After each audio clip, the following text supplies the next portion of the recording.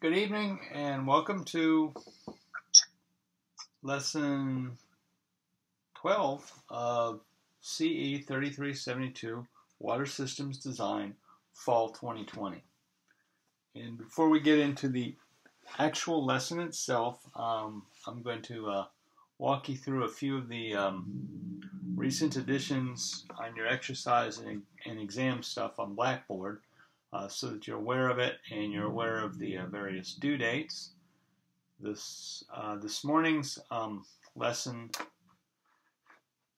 the video failed during the recording, so I'm going to be talking somewhat painstakingly slow because I don't have a backup for this one. This is the backup.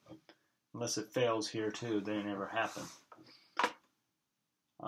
So let me take a quick look. I got 11 participants out of 15 or 16. That's actually a pretty good turnout. I'll leave my lovely picture up in the corner with the beautiful background of the town square in Bremen, Germany. Although it would be dark there right now, quite dark. Let's see, 6 and it's 1 in the morning-ish. And so here we come to Blackboard, and I don't know if you all as students are victimized with all this garbage that gets in the way. It's all fun and games until you actually have to do something. And I believe we are section 1, and is it going to refuse to connect? No, it's connecting. It's in go slow mode. And in the usual Blackboard, in the category called exam collection, there's an exam posted. It's your exam number 1. It has a timer for 180 minutes, so 3 hours, which should be more than enough time. Unless, I can't imagine it would take longer than that unless something terrible happens to your network. If you go beyond the 180 minutes, it'll still let you submit your results. If that's the case, just remember, don't disconnect once the timer runs out. You'll need to finish that session to be able to store the results. And so using these timers is kind of new for me, so I'm experimenting with that in Blackboard. The last question of this exam, there's 27 questions on it.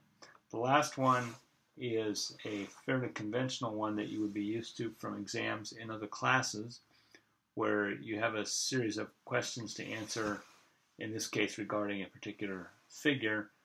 You would prepare your solutions and work your answers out on a piece of paper. And then what I'd like you to do to show your work is photograph, or if you're really anal, you could typeset all that work, convert it to a PDF file, and upload it to the server. And so that particular problem is manually graded. So once you turn it in and submit, the automated grading is going to tell you that it couldn't do the last one. It may actually report a grade. Don't worry about that. I have to actually manually look at those answers and do a manual override. So that's what we have on the exam. Let's just take a quick look at the exam itself. So I'll go ahead and pretend I'm going to take it. I'll get a 0 on it. So it's literally a series of questions like that, and you have multiple choices, and you select the question and then move on to the next one. It looks like it's programmed to show it one question at a time. I think you can still backtrack. The defaults in this software are completely confusing. And so you have a series of multiple choice questions like that. And I'm trying to figure out how to scroll through it. It's currently in various Quaalude modes. There's a few questions that are numerical answers, so you would enter the numerical value for the answer. It tells you what units to use, so be sure the numerical value is in the units that the problem specifies. because it doesn't do unit conversions. So if you were to enter 1 times 10 to the 6th gallons per day for an answer, and it's expecting 1,000,000 gallons per day, then that number, 1 times 10 to the 6th, is 1,000,000 times too big as far as the computer grading thing is concerned. Now, I usually notice those when I go look at the scores, and if I see that and detect it, I can do a manual override. But it's best just to do it in the units that are requested.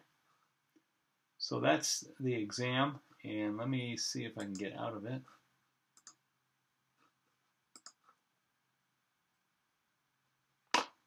And you don't want to get this orange bar on the top of yours, which simply says you quit the exam without submitting it, and save and submit. There's no point in contracting me for assistance if that happens, because I can't give you any assistance. Not that I don't want to, I actually don't know how. So try not to get into this situation. Most of you have done the quizzes fine, so I think this is more than manageable. Okay, so that is the exam, and stumbling through the terrible file management system. The other new addition is exercise 5. Exercise 5 is application of EPANet to a couple of problems. First is a simple network, and then the second one is a Somewhere USA subdivision that we are working on as the pseudo design project for the semester. So the first one is this simple network, and it has the node and pipe data in the attached table, and you're asked to construct a model. You're instructed to use Hayes and Williams head loss for the network, so you'll have to go look up Hayes and Williams coefficient for a PVC pipe. Write the node equations, write the head loss equations. Now that's not an EPANet specific thing. That's in the context of network analysis. Then make a screen capture. Produce a table of nodes and elevations and resulting pressure.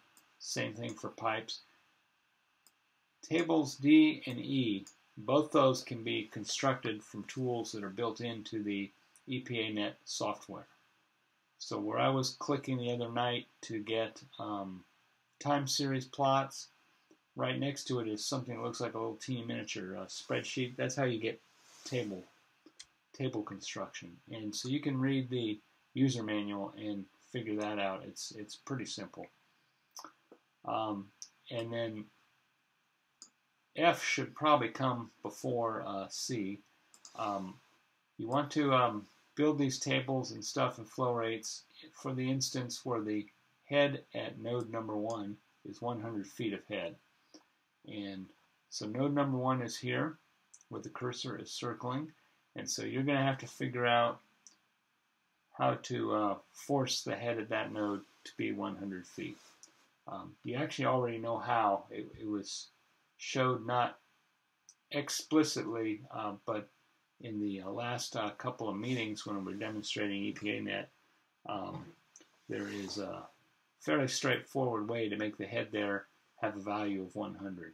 I'll leave that for you to struggle with, and if you get really stuck somewhere in the page 125 and beyond of the user manual, there'll be some meaningful hints there. Then you're asked to determine the Darcy-Weisbach friction factor. That's a computed value that the program does for you. So you don't have to go and take the flows and use the Moody chart yourself unless you're crazy and really want to.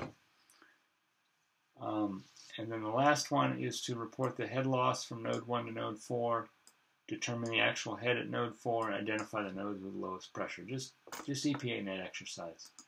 This is not a difficult problem, and all told, after you figure out how to operate the software, I imagine this whole problem, moving slowly, can be accomplished in a bit more than a half an hour. Getting the software figured out, that may take some more time. The next one is to take our Somewhere USA skeleton system that we've already examined in a couple of prior exercises, and now we're going to produce a hydraulic model of the network. So the network is these blue lines, and the various demand nodes are the blue dots. And you'll have some work to do, because when you produce node elevations, that was the whole point of the contour mapping exercise that you did earlier. The other whole point of that is that contour map will be very important in the drainage engineering part on this subdivision. And so a lot of this narrative is repetition of earlier stuff. And so you've already produced demands for each node in a prior exercise. So by all means, reuse that. Don't start all over again. And you've also produced contour maps so you can get the correct elevations at each of the nodes. Yes, Kat. What is it? You pick now to become vocal. And so our task is using the hydraulic simulator and RG195 in the San Marcos manual for any statutory requirements that you deem necessary. So as you're working through this exercise, there may be some information that's not obvious, and so refer to either of those two documents to find the missing piece of information. So land surface map you've already done, and then determine individual node elevations, and those will be entered into the program. So in the San Marcos manual, there is likely a minimal burial depth for water distribution pipelines. If it's not there, it's probably an RG195. So the land surface elevations will be higher than the node elevations for your network.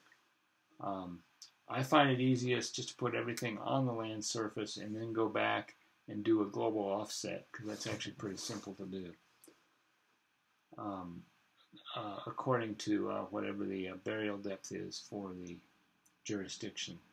And then you've already produced average and peak demands in prior exercises, and what the remainder is asking you to find the magnitude and location of minimum pressure at average demand, same for peak demand, maximum pressure at average demand, same for peak demand. Item 8 is if there's low pressure portions of the system that need mitigation. So maybe there's some parts of the system that are less than 35 psi. See if you can adjust pipe diameters and satisfy the pressure requirement in those regions.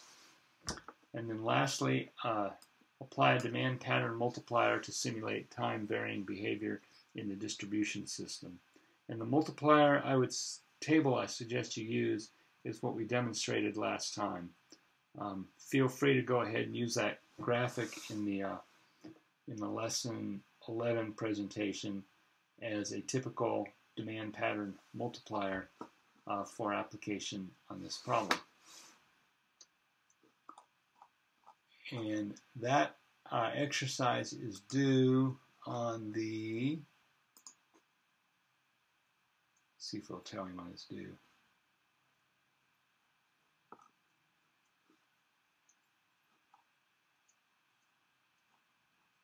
Oh, it's a piece of junk. I think it's due on the 11th. Let's see what this guy says. Oh, it's not due at all. That's interesting.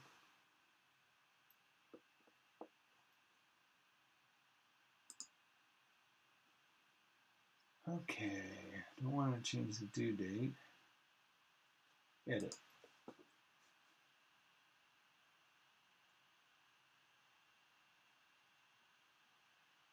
Oh, quite interesting. It has, the 11th is, yes, it's due on the 11th. I'm pretty sure that's the same for the other class. So we've submitted the due date, and you're all good to go on that. Now exercise 6 and 7 have been created, but I've not uploaded them yet.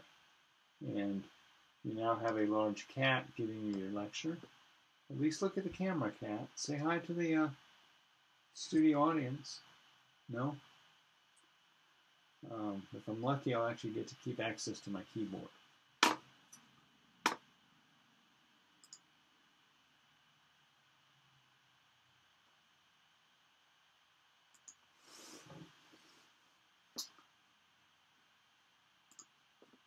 So moving to our lesson collection, we are in lesson 12, and we're beginning the stormwater collection part of the class.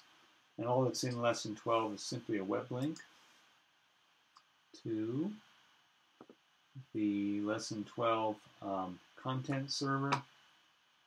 And this lesson examines design manuals as tools to guide hydraulic design for stormwater systems. So we'll look at a few manuals, and that's actually all we're going to do in this lesson. The video links are not active. There is no supplemental data, I don't think. No scripts. So everything's contained in the notes. And we'll look at these particular manuals in a bit.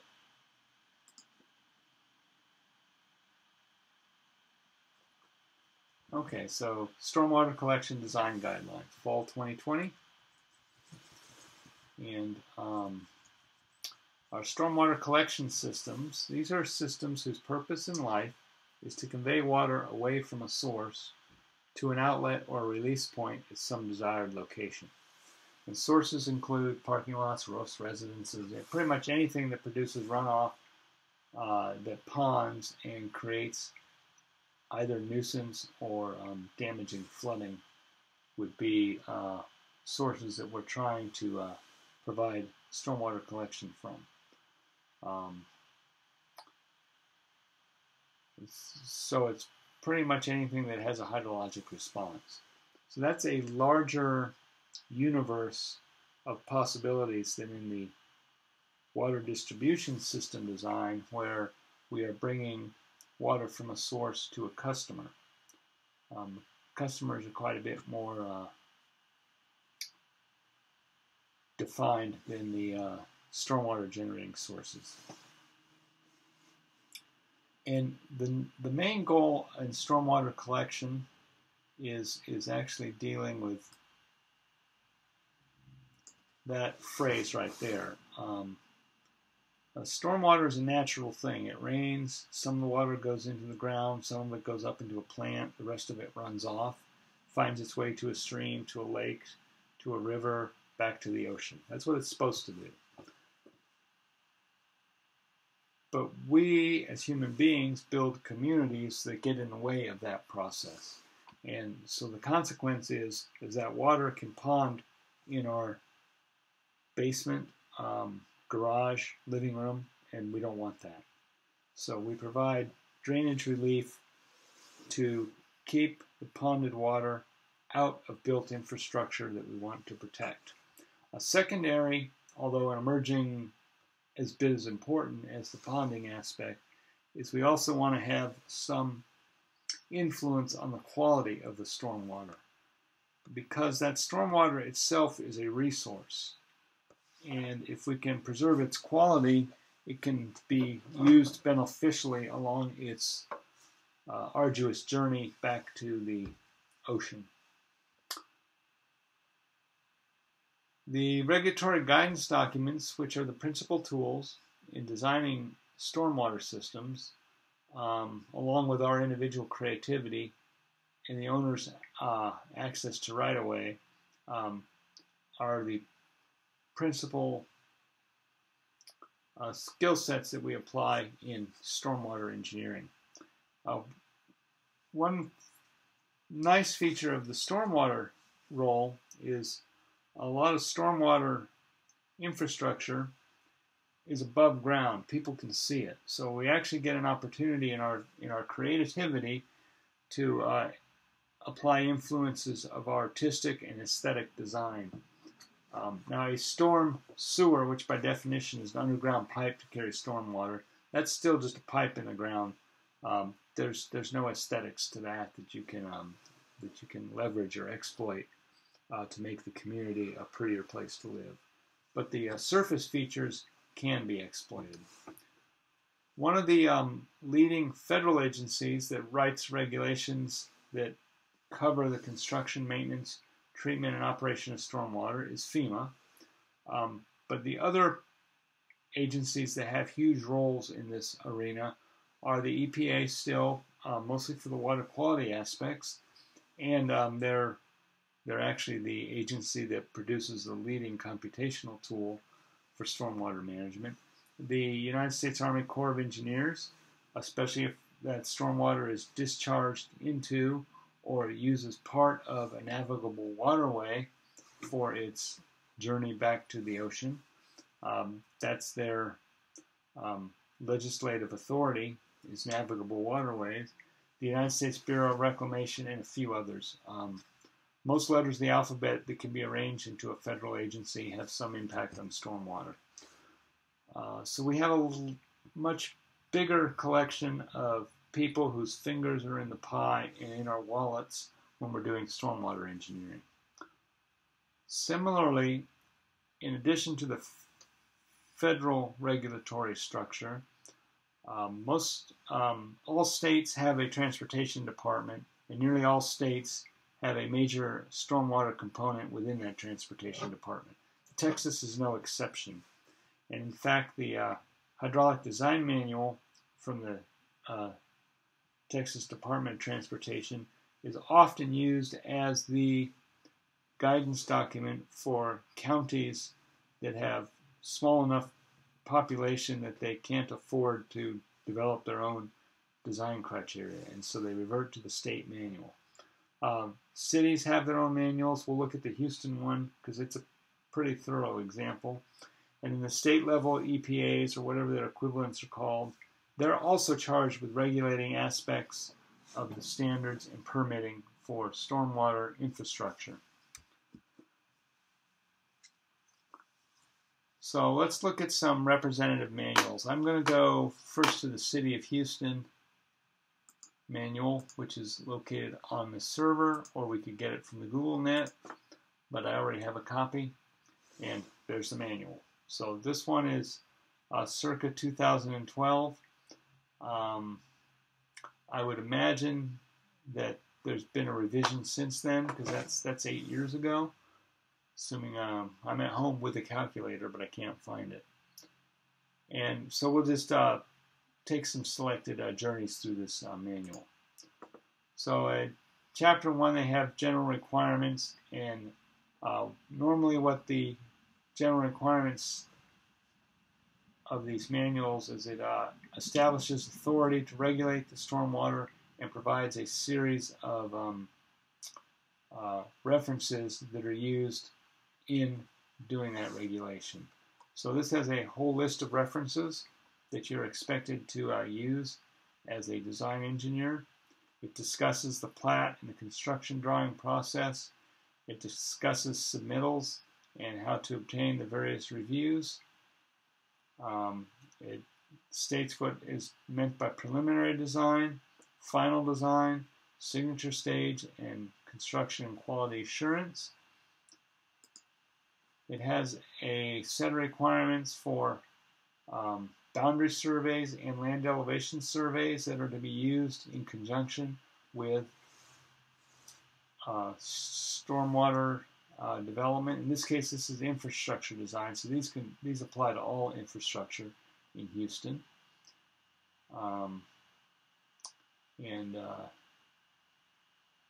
Actually tells what the file format is. So point number, northing, easting, elevation. That's X, Y, Z, and using the northing, easting, that means they are implying that you're using UTM, universal transverse Mercator projection. The point number is just the point in the record number of the file, and then there's a written description.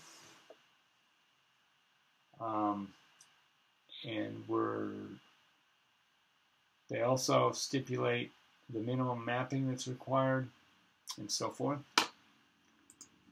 In graphic requirements, this part's pretty interesting because it stipulates exactly what has to be mapped. Surface area on a cover sheet or map. Final design shall be in ink and mylar, produced by a computer-aided tool using non-water-based ink. Details of special structures are drawn with vertical and horizontal scales equal, so the aspect ratio is 1. And as we're moving down through this, it has explicit definition of the scales.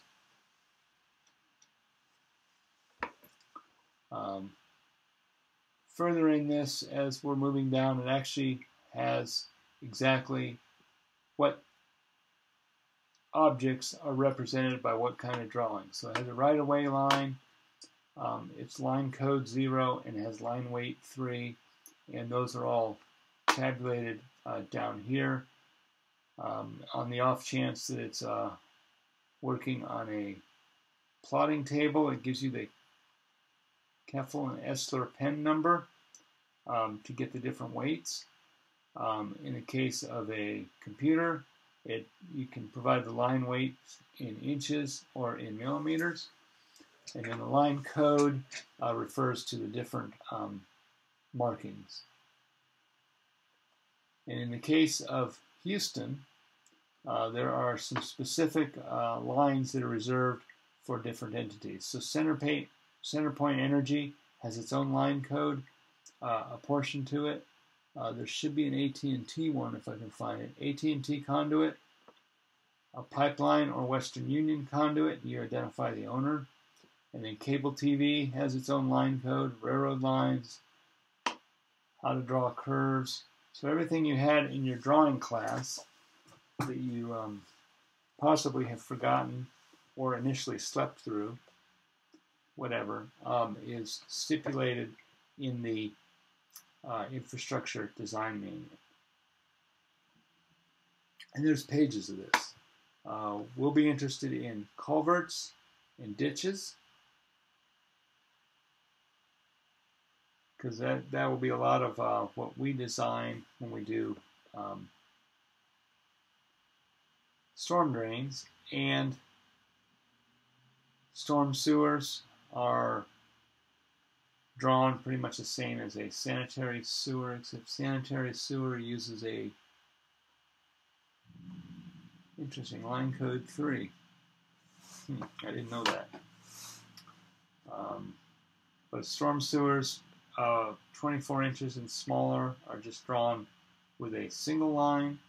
30 inches and larger are drawn with this double dash line, and something between 24 and 30 inches, I guess they just don't exist. I imagine you would make a engineering decision based on the busyness of the resulting drawing for those. It also has a profile view on how different features are to be drawn.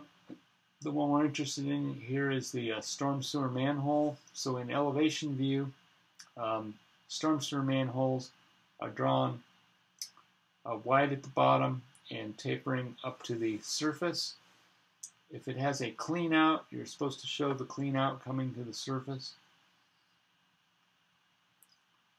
And that's about all I want to show there. I want to get the storm sewer profile. So storm sewer profile views are, well, they're missing some of them. Okay. Well, again, how to draw sewer lines, how to draw manholes, and how to show inlets. So these are devices that collect water from the surface and convey it to the subsurface.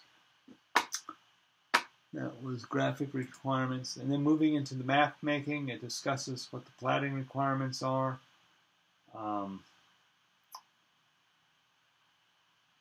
What the minimum expectations, any future plans, and then the review process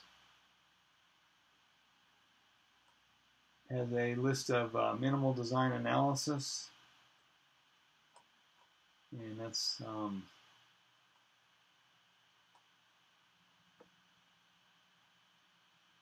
so this item 4, an analysis to demonstrate adequacy of drainage facilities. So 4 words can create a multi-thousand-dollar modeling project, and that happens. Planning requirements, easement requirements. This is land property requirements to be sure that there is sufficient right-of-way to build the infrastructure. Utility locations. When we build in a big city like well, any large city, there's already underground utilities. A lot of times we have to work around them.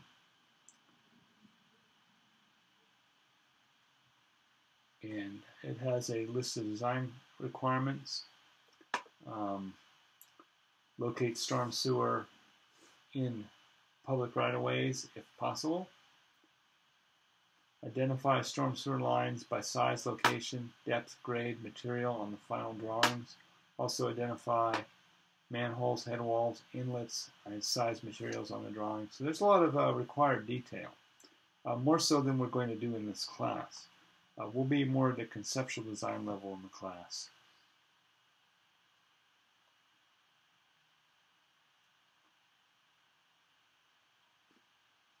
And so utility locations. Skipping. Chapter 9 is the stormwater design requirements for Houston. So as an example of a reasonably comprehensive document, it establishes a policy on what they're trying to achieve, and right there is your design guidance. The combined system is to prevent structural flooding from extreme events up to a 100-year storm. Now this document is obsolete because the current regulatory criteria for Houston is 500-year storm, and that is a result of Hurricane Harvey. And so what they did is, rather than restudy everything and correct where the 100-year regulatory plane is, the Department of Public Works and the City Council determined to be a whole lot easier and probably just as effective to change the 100 there into a 500, and the 100 there into a 500, and everywhere else 100 appears into a 500. 25 minutes, 24 of it arguing on which way they're going to vote, and the 25th minute to make the vote. So bearing that in mind, this is obsolete from that context, and it goes ahead and establishes different authority. At the time in 2012, the principal tools for the rainfall were TP40 or Hydro 35. So TP40 is a late 1960s document. I would say somewhat obsolete now. Hydro 35 was from the 80s, also obsolete. These are most likely have been replaced in any revisions of the manual with NOAA Atlas 14, Volume 10, Texas. But you as the design engineer would be obligated to check that. There's also this HEC 22 manual, which I think a copy is on the class server, which is called Urban Drainage Design. And then there's a manual practice from ASCE. We discussed those earlier in the semester. And at the time of the writing of this, the accepted software was something called HuStorm. And it's likely still available, but it's pretty long in the tooth.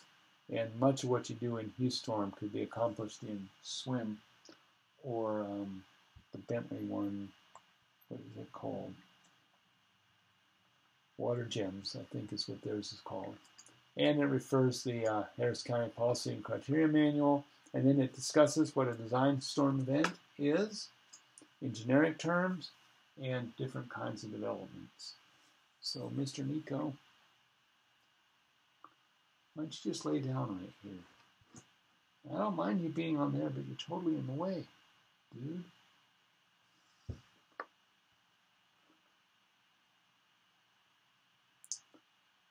And it has some other useful definitions. It describes the different annual recurrence interval or probability values for different design criteria that are articulated in the design manual. There you go. There you go, Cato. You can stay there, that way you're in my lap and you're sort of in the way, but you're not. And a few other important definitions. So I would say that this is a pretty thorough manual. They've had a lot of years and a lot of major disasters to get it usable. In the case of design storms, it also stipulates a duration based on drainage area. So 200 acres or less is 3 hours. 200 acres or more would be 6 hours. More than 200 acres would be 6 hours. And they provide intensity duration curves. But again, this is a 2012 manual. A lot of this would be replaced with the NOAA Atlas 14 tool. It also states the applicability of runoff models. You're permitted to use the rational method up to 600 acres, and anything larger than that, you're expected to do rainfall runoff modeling. And probably the likely tool for that would be SWIM or HEC-RAS. SWIM is a better tool for this kind of modeling than HEC-RAS, namely because it was originally built for stormwater system design. So it has some advantages in that. But computationally, they both pretty much do the same thing under the hood. And it gives you background for the necessary hydrology. Moving down as you get through the requirements, it has some construction requirements for things that you build. And the last part I want to address is water quality, in that that is an equally important part of a stormwater infrastructure design, is providing infrastructure that enhances or preserves the water quality of the stormwater so that that water retains its utility as a valuable resource. And I'll leave that for you all to read on your own. Trying to get out of the manual.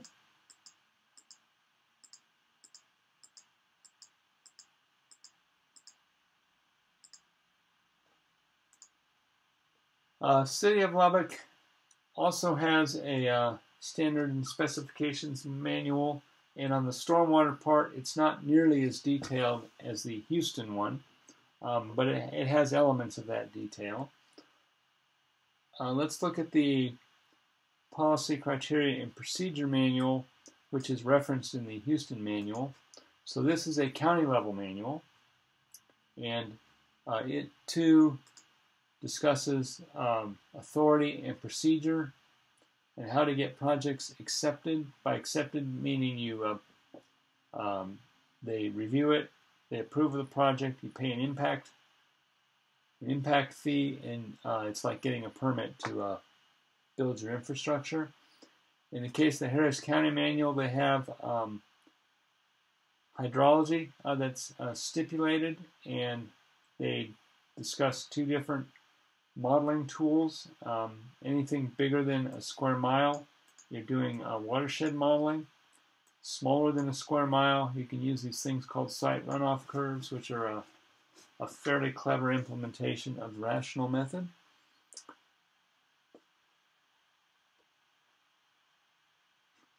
And hydrology. Once you have your hydrology done, the hydraulics is stipulated how that's to be handled and what computer programs can be used. The Harris County doesn't say that you have to use HEC-RAS, says you can use it.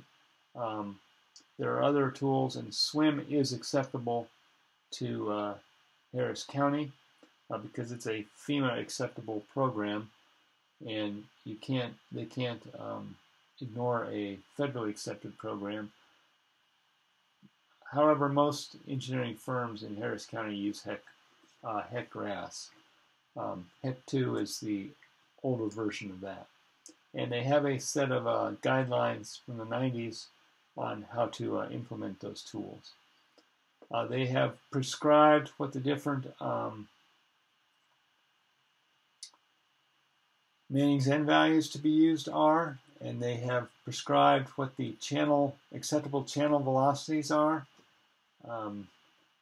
They're sticking between, actually, I was 4 and 10 feet a second.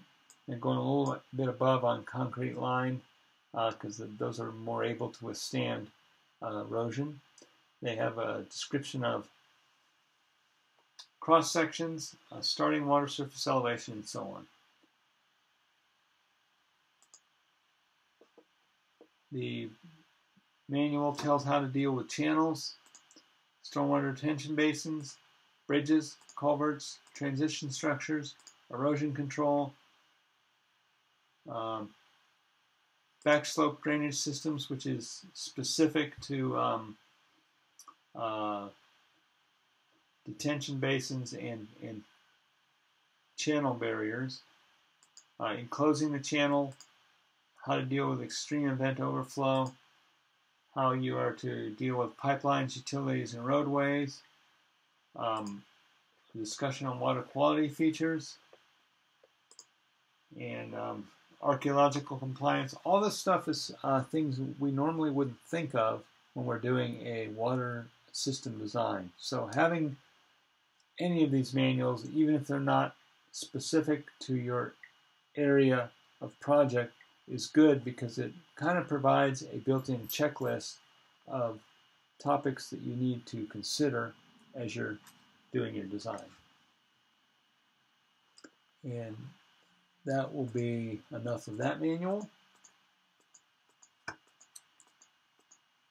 And like I've been saying, most jurisdictions have something similar. And so far we've looked at a city and a county manual.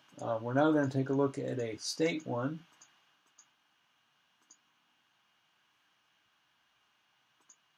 There. Which I actually have in readings. Let's go to we'll look at the 2014 Hydraulic Design Manual. It's no longer current for the state of Texas, but the structure is about the same. As before, it has an introduction, what the point of the analysis and design is, and they provide examples of why we have to do it. The governing policies and laws, the specific processes and procedures in the context with a state agency, the scope of what the analyst needs to consider in doing a design, and a couple of examples.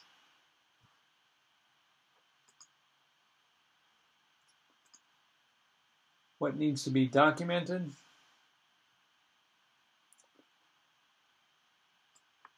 And we get down here. That information all makes its way onto the design drawings or design report.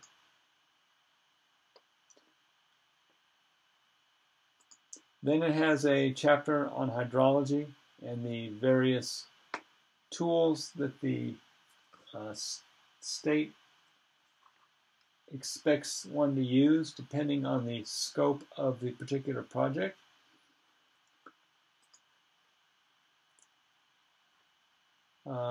Has some guidance on how to choose a method based on the size of the area as well as the consequence of failure of the particular project. It talks about the National Flood Insurance Program and its role in hydrologic and hydraulic studies. Then it moves into hydraulics, open channel flow, flow and conduits.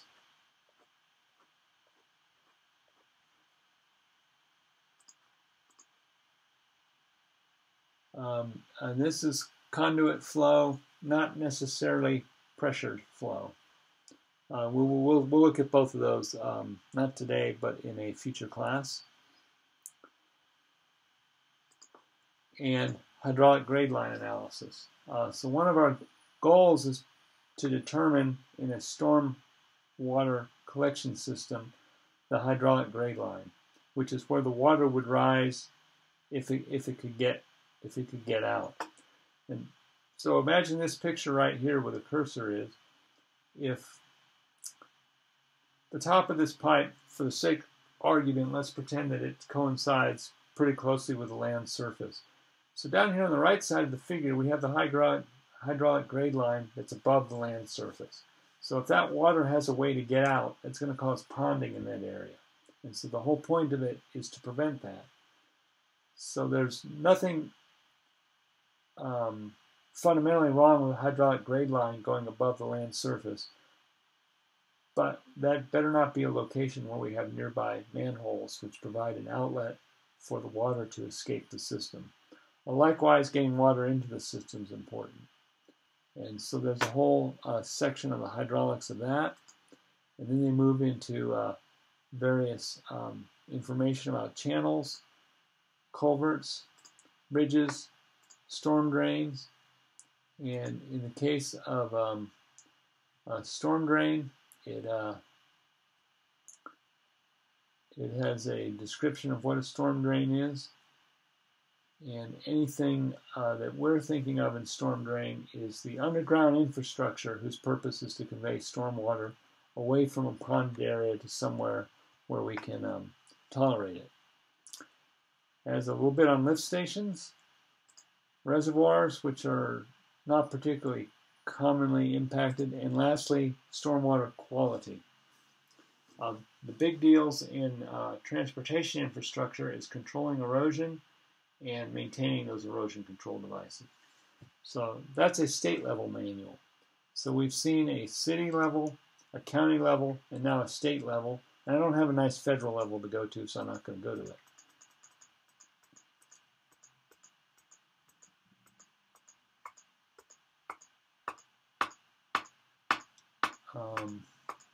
And what you would find as you're looking through these is these are all referenced back to various original sources. And again, the prudent engineer would obtain copies of those sources so that as they're doing a design, they can trace the logic or the methodology back to an original source in the unlikely event that you end up in a court of law or on an episode of Cops, whichever comes first.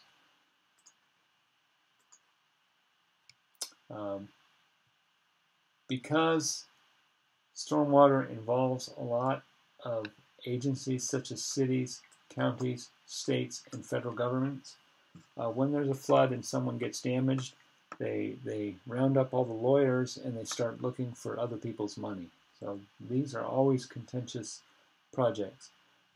Your defense as a design engineer is to document the crap out of everything, so that you can say in front of attorneys, I was using the standard accepted practice and procedure at the time of the design and construction. And I didn't do anything fancy or exotic. You're going to have to blame somebody else. Perhaps you could consider suing God. Moving back to more general stuff, the project layout, you'll notice that I spent time in most of the manuals showing you that there's a considerable amount of manual content that is aimed at explaining how drawings are to be submitted for approval. The engineering part, the actual layout, is somewhat flexible. That's determined by the engineer designer's creativity, the access to right-of-way, and the actual hydraulic needs of the problem. Making a design would use some version of the following flowchart.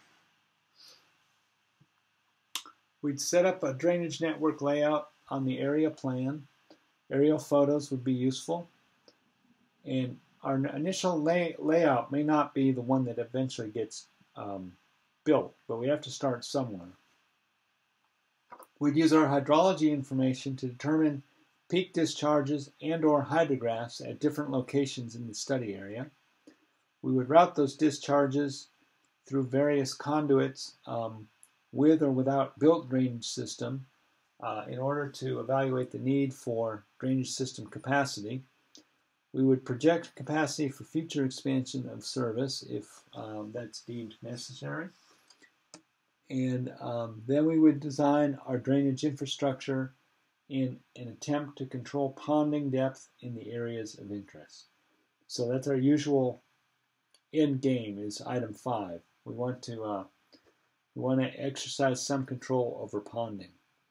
If we accept that a little ponding is tolerable, that actually makes the design process, we make the design process a little harder, but we can actually produce better designs at lower constructed costs.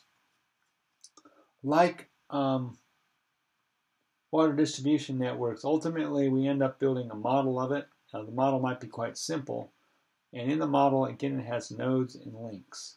A node is a junction point in a drainage system where discharge can be attributed or determined and assigned, and ponding depths can be specified and or calculated. And then computer models use these nodes to calculate the water surface elevation, the water quality, and flow velocity. And the values that these items take on are usually described in guidance documents. We saw in the Harris County Manual that we were provided with maximum velocities depending on channel material type, as an example. The practical design of a stormwater system without modeling software is actually quite possible, and as long as the system isn't too large scale or too elaborate. But professional quality software is sufficiently inexpensive that there's really no need to thoroughly design a system without using a model. And hence the guidance documents implicitly demand a model. Commercial software is usually quite a bit easier to use, and by all means, if you have access to commercial software, you should use it. The computation engine is pretty much the same as the free software, but the commercial software has a vastly improved user interface. Existing data, we'll need to find existing data in order to determine drainage capacity. Certainly want to have a discussion with the ultimate owners of the system, but we'll still have to calculate quantities, and in that we're going to have to appeal to all those documents that we referred to already. And then eventually those go on a map. 2 of the 3 guidance documents we actually looked at explicitly described what has to be on that map. And once we complete, that map can help us actually build the node locations and conduit dimensions for any physical structure that we're going to schematicize and attempt to build. The selected conduit dimensions, so I'm using the word pipe here, but stormwater is conveyed in a variety of different types of conduits. The mighty pipe, of course. We also use swales, so you can think of those as channels that have a V shape in their cross section. We have natural channels, we have trapezoidal channels, and a lot of variations in between. They're all conduits from the stormwater perspective. The dimensions and the shape greatly affect the system hydraulics. In the case of underground infrastructure, we're going to have to use a trench, and that's usually the biggest cost. And so the hydraulics are used to set the conduit sizes for underground infrastructure, and this stuff about fire protection has no place here. The location of junctions depends upon the planned layout of the project site and the effect they will have on the hydraulic model. Collection node locations have substantial effect on the overall model, and they are a design feature. They're something that we select as designers. Likewise, conduit geometry is something else we select as designers. And we balance those two in order to come up with a drainage design that can convey our estimated runoff at the prescribed annual recurrence interval effectively away from our area without flooding. It's important in these that we consider the existing drainage network. In fact, it's vital. And by virtue of that, the process is usually more detailed than a pipe network, because there's almost always a pre-development model to consider, and then after we put in our drainage network. As a for instance, suppose we put our best effort into it, and we find out that the only drainage system we can afford to build changes the depth of flooding in the neighborhood by an inch. It's hardly worth spending the money on that. So we're trying to get big changes in behavior. The conduit materials greatly affect system performance, more so than pressurized pipe systems. And stormwater collection systems are usually built from reinforced concrete, if we're using natural or shaped channels, reinforced concrete pipe, ABS, PVC, HDPE, and a few other materials. The material that's not often used, steel and iron, is not used in stormwater very much. They're far too expensive for the sizes that are necessary to convey stormwater. Now they are likely used in lift stations, but those are relatively short force mains until we transition back to reinforced concrete or open channel. Different jurisdictions might specify particular materials, and obviously as a designer we need to read the guidance documents for that specific locale. For instance, in the City of Houston Infrastructure Design Manual, if we'd read it thoroughly enough, there is a list of acceptable materials for lining sewer pipes. This is sanitary, but the point is well taken. And that list goes to the detail of product name, product vendor, and product manufacturer. So in some communities, the material specification is quite precise. And if you wish to use material that's not specified, you would have to contact the jurisdiction and obtain the necessary permission to use that material. In many cases, it's not worth doing it, but if it's a large enough project, it might actually be worth the effort if you can get a particular material that will outperform what is already accepted at a lower cost. And that is really all I had for today. On Tuesday, we're going to get into a review of open channel hydraulics. It should be a review from material you had in fluid mechanics, and if you've already taken the open channel flow class, then it will totally be a review, because we're trying to condense a lot of the features of that class into one or two lessons here, and we're moving on in hopes to get to our Somewhere USA, because we're going to want to model the drainage for that neighborhood and see if the streets will convey enough water away that we don't have to build anything, or if we have to supply a storm drain system. So if there's any questions, I'll take them now as I'm starting to shut down the video. And if not, I will bid adieu to you shortly. So I can close that. I don't need to be in Blackboard anymore. I will stop my screen sharing. I will look at the Zoom chat. Okay, I don't see any questions, so either I've done a really great job or I put you all to sleep, both of which can happen. And I will terminate the call. I want to thank you for your patience and attention in doing this whole class online. It's not as good as doing it face-to-face, I know you're aware of that. I'm certainly aware of that. But we're making good progress, and I will look forward to seeing you on Tuesday. I want to wish you all a great weekend and remind you that there's an exam.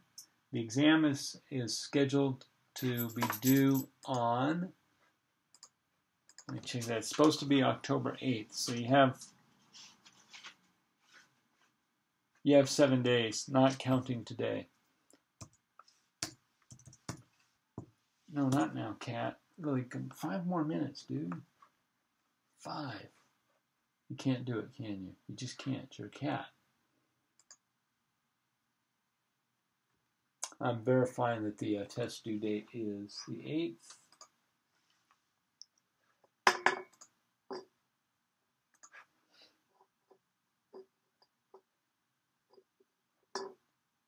Correct. It's due at 11:59 p.m. on the 8th of October. So, not counting today, 7 days to go.